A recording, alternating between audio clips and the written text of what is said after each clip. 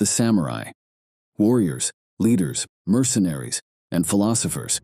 These legendary swordsmen continue to captivate our imagination and remain relevant through our modern depictions in media. But who were they really? How did they come to be? Stemming from the land of the rising sun, the samurai rose to prominence from humble origins, shaping the history and culture of Japan for centuries.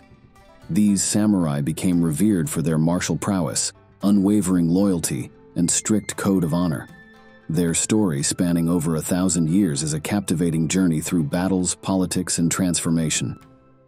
Let us explore the rich history of Japan. This is the history of the samurai. The age of the samurai, officially, was between the years 1185 and 1868 AD. However, before the age of the samurai, the social and military landscape of Japan was noticeably different. The term samurai itself refers to the warrior class that emerged prominently during the late Heian period. But the roots of these warriors stretch back earlier, and their roles evolved significantly over time. In the periods preceding the emergence of the samurai as a distinct class, Japan had various forms of local militia, or warrior bands. These early warriors were often associated with the aristocratic clans of the Nara period, which lasted between 710 and 794 AD, and the early Heian period. They were not samurai in the sense that we understand today, but rather proto-samurai. They served the nobility, guarding their estates and enforcing their will. During the Nara and early Heian periods, the central government maintained a system of conscripted soldiers known as the conscript army system, which was influenced by Chinese models of governance. Though these periods would see a decline in Chinese influence, its presence still remained strong. The Heian period is known for its cultural achievements and the establishment of a refined court society in the capital, Heian-kyo, modern Kyoto. It was characterized by the rule of the imperial family and the Fujiwara clan, who exercised power through marriage alliances with the imperial family. The Heian period is also notable for the development of the Japanese writing system and a flourishing of Japanese literature and art. The pre-samurai soldiers were drawn from the peasantry and served as the military force of the state. However, by the mid-Heian period, this system had largely fallen into disuse due to its inefficiency and the central government's weakening control. Meanwhile, the aristocracy, including the imperial family, employed private guards or warriors to protect their interests and estates.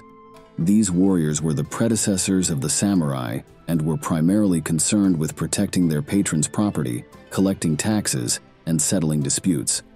As the power of the central government waned and the authority of local aristocrats grew, these private guards began to evolve into more organized and powerful private armies. Wealthy landowners and influential families, no longer able to rely on the central government, they turned to these warriors for protection. The increasing need for protection and military prowess due to internal conflicts and the threat of banditry led to the rise of these warriors in prominence and power. The transition from these early warriors to the samurai class was gradual and was influenced by the shifting political landscape of Japan.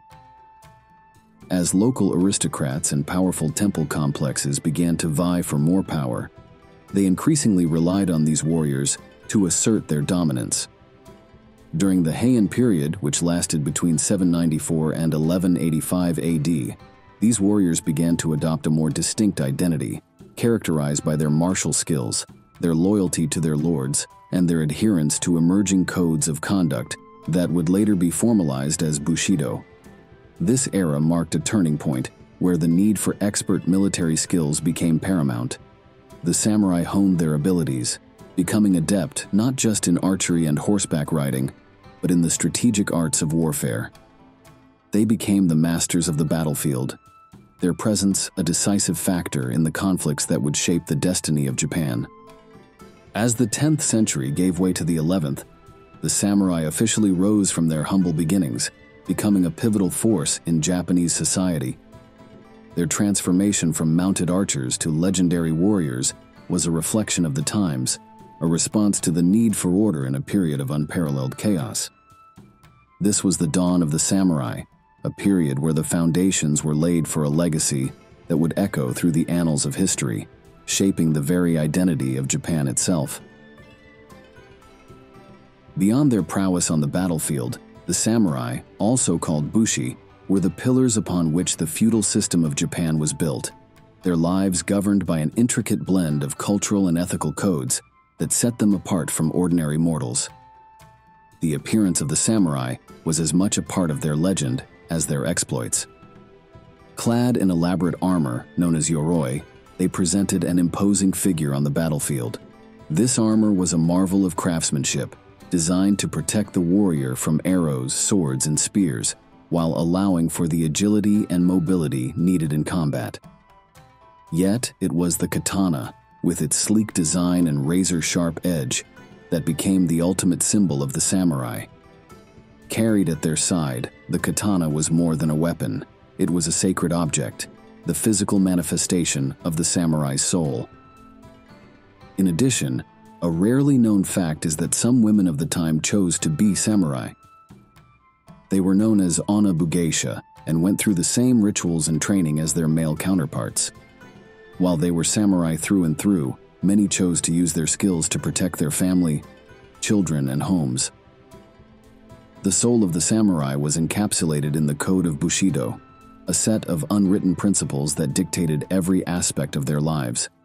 Bushido, which translates to the way of the warrior, emphasized virtues such as honor, courage, benevolence, respect, sincerity, loyalty to their lords, and self-control. These principles were not mere guidelines but a way of life, shaping the samurai's conduct on and off the battlefield. It was Bushido that forged the samurai's identity, compelling them to wield their power with integrity and to approach every challenge with a blend of fierce resolve and stoic composure. However, with their great honor came the act of seppuku.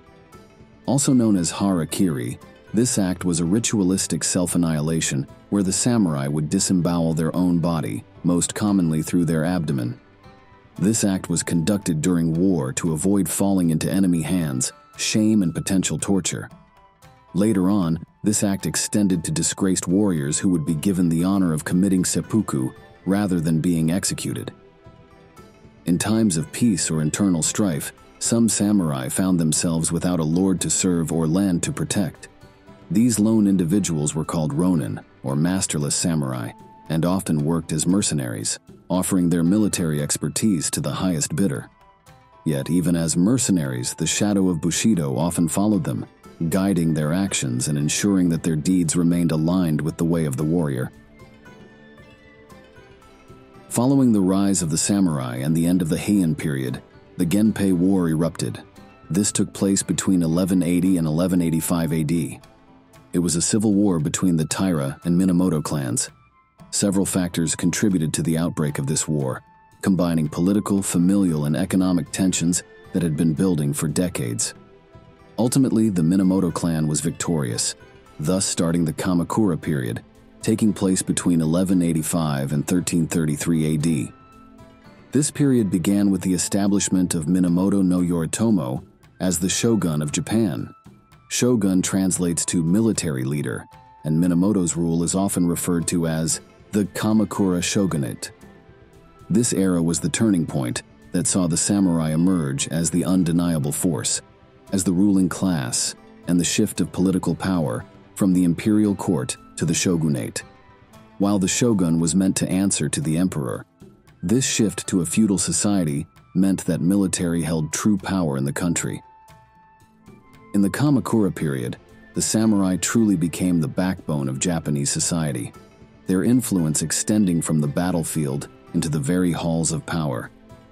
As mentioned earlier, the Kamakura era is marked by the establishment of the first shogunate in 1192, under Minamoto no Yoritomo. This pivotal event shifted the center of power from the imperial court to the shogunate, a military government that would rule Japan in various forms for the next 7 centuries. The feudal system that emerged was complex and filled with obligations and duties, with the samurai at its core. As the might of the samurai grew, so too did their role within the social hierarchy of Japan. They served as the military arm of the daimyo, the feudal lords who ruled the land with a power granted by the shogun. This relationship was more than mere employment. It was a sacred bond, with the samurai pledging their loyalty and their lives to their lord's service. In a land where honor was valued above life itself, the samurai's allegiance was their most prized possession, often sealed in blood on the battlefield. They served their lords with unwavering dedication, ready to lay down their lives in the pursuit of their lord's interests and the greater honor of their clan. In return, they were granted land, status, and a place of honor within the society. The shogun, as the military leader, wielded power over all, including the daimyo and their samurai. The relationship between the shogunate and the feudal lords was complex, characterized by a delicate balance of power, mutual respect, and sometimes rivalry. The samurai navigated these treacherous waters with a keen understanding of politics, their loyalty to their lord paralleled only by their duty to the shogunate. While their martial capabilities were legendary, the samurai's influence extended far beyond the realms of combat. As the feudal system evolved, many samurai took on administrative and bureaucratic roles within their lord's domain. They became stewards of the land, tax collectors, and officials who oversaw the daily workings of the territories under their care. Their responsibilities also included overseeing the agricultural production, managing the local economy, and ensuring the safety and prosperity of the territory under their care. This multifaceted nature of the samurai highlighted their versatility and their ability to wield a pen with the same dexterity as their katana. As the samurai continued to grow in power, many also became landowners, cultivating their own domains and contributing to the local economy. They took on roles as educators, imparting the values of Bushido to the next generation and ensuring that the warrior code permeated every aspect of society. It was a time when honor, loyalty, and martial skill were the currency of power, and the samurai were the richest men in Japan. Their influence extended into the cultural realm, where they became patrons of the arts and preservers of tradition, leaving a lasting legacy on Japanese culture and society. During this period, Japan faced numerous challenges, both from within and without. The Mongol invasions of 1274 and 1281 were critical moments that tested the mettle of the samurai. Despite being outnumbered, the samurai fought with unmatched bravery, displaying their skill with the bow and sword, utilizing guerrilla tactics and the natural terrain to their advantage. The invasions ended in failure for the Mongols, largely due to the fierce resistance of the samurai and the kamikaze, which were two major storms that destroyed the Mongol fleets. At the end of the Kamakura period, the Kamakura shogunate fell after all the heirs had died off. This led to a short-lived attempt by the Emperor Go-Daigo to restore imperial rule and reduce the power of the samurai. This period was known as the Kenmu Restoration, which lasted between 1333 and 1336 AD. Daigo had sought help from Ashikaga Takauji to regain his throne. While this was successful, it ultimately failed due to internal divisions and the inability to consolidate power effectively. This period ended with the rise of Ashikaga Takauji, who turned against Daigo and established the Ashikaga shogunate. The Ashikaga period, also known as the Muromachi period, is marked by the establishment of the Ashikaga shogunate by Ashikaga Takauji. This period lasted between 1336 and 1573 AD. The shogunate was initially powerful, but eventually faced challenges controlling the daimyo, leading to a fragmented and decentralized power structure. The period is known for cultural developments such as no theater, the tea ceremony, and ink painting. The latter part of the Ashikaga period saw the Onin War, which led to widespread conflict, the dwindling of the Ashikaga shogunate, and the beginning of the Sengoku period. The Sengoku period was a chaotic era, which overlapped with the Ashikaga period. Starting during the Onin War, this period lasted between 1467 and 1600 AD. This era is also known as the Warring States period, where Japan was embroiled in ceaseless conflict. The ambition of feudal lords ignited the landscape, transforming it into an arena of relentless warfare. This was the age that forged the samurai into the legends we remember today, an era of strategy, honor, and unmatched bravery. The Sengoku period was characterized by the fragmentation of Japan into competing territorial domains, each ruled by a powerful daimyo. The decline and eventual fall of the Ashikaga shogunate meant that there was no real shogun in power between 1573 and 1600 AD. These daimyo became warlords and were relentless in their quest for power, engaging in warfare that saw the rise and fall of many clans. The landscape was scarred by the flames of war, with sieges and battles that wrote the history of feudal Japan in blood and steel. The samurai continued to be the elite warriors during this era, but their role extended beyond combat. They were the strategists and the tacticians, the very soul behind the conflicts. Each battle was a move in the grand strategy of feudal chess, with victory hinging on their courage, wisdom, and adherence to the Bushido code. Though it was a rare sight to see, during this time, samurai would occasionally engage in duels to settle personal disputes, prove their swordsmanship, and many other reasons. Ronin were more likely to engage in duels than traditional samurai, due to their lack of affiliation to the feudal lords. Their legendary battles weren't just displays of martial prowess, but narratives of heroism and sacrifice that continue to inspire. This era also gave rise to some of the most legendary samurai in history. Among them was Miyamoto Musashi, famed not only for his unparalleled skill with the sword, but also for his philosophical insights into the way of the warrior. Musashi's The Book of Five Rings remains a seminal work on martial strategy and philosophy. Another remarkable figure was Yasuke, an African who arrived in Japan in the late 16th century. Yasuke's strength and stature caught the attention of Oda Nobunaga. Yasuke served Nobunaga as a samurai, becoming a figure of fascination and legend in Japanese history. The Sengoku period contained many notable events, too much to list in fact. If you want me to do an extensive dive into Japan's history, including all notable events, let me know in the comments below. Anyways, what's important to know during this era is that efforts of Oda Nobunaga, Toyotomi Hideyoshi, and Tokugawa Ieyasu ultimately led to the end of the Sengoku period and the rise of the Tokugawa shogunate, following their victory at the Battle of Sekigahara in 1600 AD. The Warring States period was more than just a time of conflict. It was an era that shaped Japan's political landscape, culture, and the very essence of the samurai. The tales of valor, strategy, and the relentless pursuit of power and honor during this period laid the groundwork for modern Japan, embedding the samurai into the cultural and historical fabric of the country. The early 1600s marked a pivotal turn in Japan's tumultuous history, ushering in an era of unparalleled peace and stability with the establishment of the Tokugawa shogunate.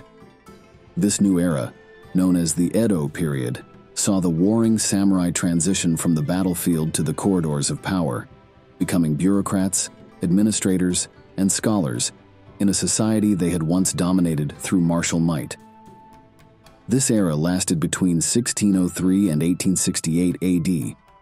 The path to peace was carved by the military conquests and strategic diplomacy of three unifying figures: Oda Nobunaga, Toyotomi Hideyoshi, and Tokugawa Ieyasu.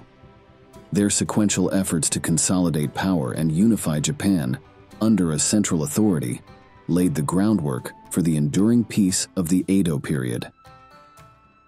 The decisive Battle of Sekigahara in 1600, won by Ieyasu, marked the culmination of their efforts, leading to the establishment of the Tokugawa shogunate, which would govern Japan for over 2 centuries. The shogunate implemented several key policies to maintain peace and order. The Sankin Kotai system, a policy requiring feudal lords to reside in Edo every other year, effectively keeping them under the shogunate's watchful eye and preventing rebellion. Rigid social hierarchy. A strict class system placed samurai at the top, followed by peasants, artisans, and merchants, stabilizing society and reinforcing the shogunate's control. Isolationism, also known as sakoku. Tokugawa closed off Japan's borders, limiting foreign influence by restricting trade to specific ports, which minimized external threats and fostered internal cohesion. The peace of the Edo period spurred a golden age of culture, with the samurai playing a central role in its development. The arts and education flourished, leading to the growth of kabuki theater, the refinement of the tea ceremony, and the emergence of ukiyo-e woodblock printing. This cultural boom was supported by the stability and economic growth of the era, as well as the samurai's involvement in governance and education, which nurtured a sophisticated and vibrant society. Despite these cultural advancements, the era also saw the gradual decline of the samurai's significance. The cessation of warfare and the shogunate's policies diminished their martial role, while the stipend system that paid samurai in rice led to financial difficulties amid rising taxes and inflation. Many samurai found themselves struggling to maintain their status and lifestyle, leading to discontent among a class that had once been the epitome of power and honor. This undercurrent of dissatisfaction among the samurai, combined with the rigidities of the social order and the challenges of economic stagnation, set the stage for the Meiji Restoration. In the tail end of the Edo era, a series of events led to the dissolution of the Tokugawa shogunate. At the top of that list was the decision to reopen Japan's borders. The arrival of the United States Navy at the Edo Bay in 1853 shocked the shogunate and its citizens. Led by Commodore Matthew Perry, they demanded that Japan end its seclusion and open up its ports for trade. The shogunate recognized that the military power of the United States was far superior to that of their own, making it impossible and futile to refuse. Thus, in 1854, the Treaty of Kanagawa was signed, opening Japan to international trade and marking the beginning of the end for the Tokugawa shogunate. By 1868, a seismic shift rattled the foundations of Japan. The opening of the borders led to internal dissatisfaction, political unrest, the establishing of different alliances, and military conflict, which marked the end of Tokugawa and the dawn of the Meiji Restoration. This pivotal moment in history was fueled by a desire to catapult Japan into the modern age, transforming it from a feudal society into a modern, industrialized nation. At the heart of this transformation was the dissolution of the samurai class, a move that would forever alter the course of Japanese history. A world where the samurai was once the epitome of power and honor in society found their very way of life challenged. The Meiji government, determined to unify and modernize Japan, abolished the feudal system that had been the samurai's domain for centuries. Their privileges, once unquestioned, were stripped away. The right to carry swords, an emblem of their status, was banned. The samurai were thrust into a new era where their skills, their identity, and their place in society were fundamentally questioned. As Japan raced towards modernization, the samurai found themselves at a crossroads. Many adapted to the changing times, channeling their discipline and loyalty into new professions. They became businessmen, educators, and politicians, contributing to the rapid transformation of Japan. In fact, many attribute the creation of organized crime syndicates, such as the infamous Yakuza, to the samurai and ronin. Yet for others, this shift was a loss too great, sparking resistance and rebellion. The Satsuma Rebellion of 1877, led by the legendary samurai Saigo Takamori, was a poignant symbol of this struggle, a last stand of the samurai spirit against the tide of change. Despite their initial success, the samurai were no match for the Imperial Japanese Army, which was now equipped with modern Western weapons. Though the era of the samurai came to a close, their legacy is immortal, echoing through the ages. The spirit of the samurai, with its deep-rooted values of honor, courage, and loyalty, continues to permeate Japanese culture. It is a legacy that transcends time, influencing not only martial arts, where the disciplines and philosophies of the samurai are still taught, but also the ethos of modern Japanese society, where their values are reflected in business, education, and social conduct. Beyond the shores of Japan, The allure of the samurai captivates the global imagination.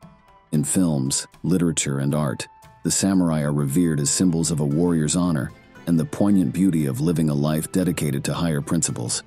Their story, a compelling narrative of rise, transformation, and resilience, serves as a source of inspiration and fascination for people around the world. Thank you all for watching all the way to the end. I hope you enjoyed this as much as I enjoyed making it. What did you think? Did I miss any details? Let me know in the comments below. If this is your first time watching one of my videos, then welcome to the channel. I hope I earned a like and subscription in your eyes. If not, that's okay. I'll keep making videos until I do earn it. If you're a returning viewer, thank you so much for your continued support. I truly appreciate all the views, likes, subscriptions, and kind words and messages.